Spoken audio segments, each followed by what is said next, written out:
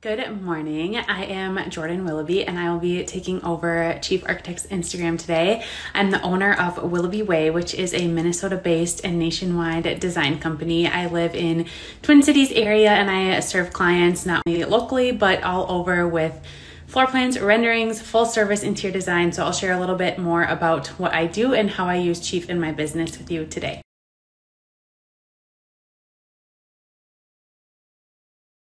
I am at my desk and I'm going to walk you through this kitchen project that I shared the reel of the before and after. Most of my projects are kitchens, bathrooms, basements. I also help with new builds, but in this project, it was a 100-year-old home. The clients wanted to make their kitchen more functional, just a better layout for their family, bring in the character from the rest of their home. Their cabinets were falling apart. It just wasn't working for them. And Chief was a big factor in this project of how we were able to complete the design, figure out all the details, and show the clients what the potential could be before we even started construction.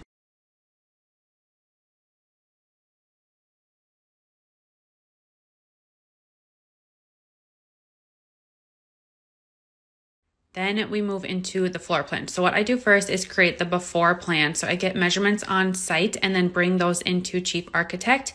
So this is what their current layout was. So they have a pool out this door. So they would come in through this door and see how the traffic would just get kind of held up by this fridge. And then there was no counter space on the other side of the range. So this floor plan had to go and we had to create some additional options to figure out what the best layout would be.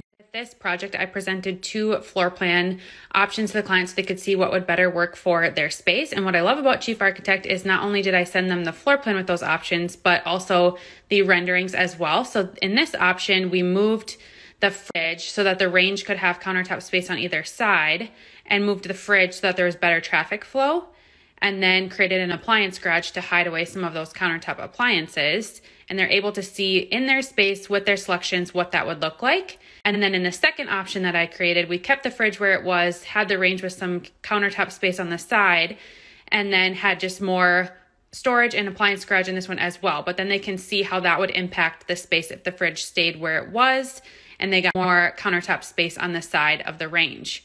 And as you can probably imagine, they chose option 1. So I will share some before and afters with you of this space as well.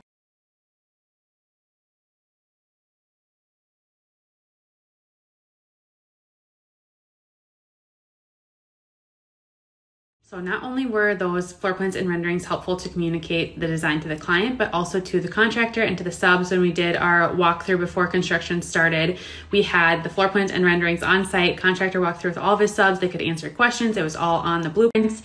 And it's just such a helpful tool to communicate what is going on. They had taped up renderings during the construction phase as well, so they could refer back to them. And I just love that Chief Architect has this tool for designers and builders alike.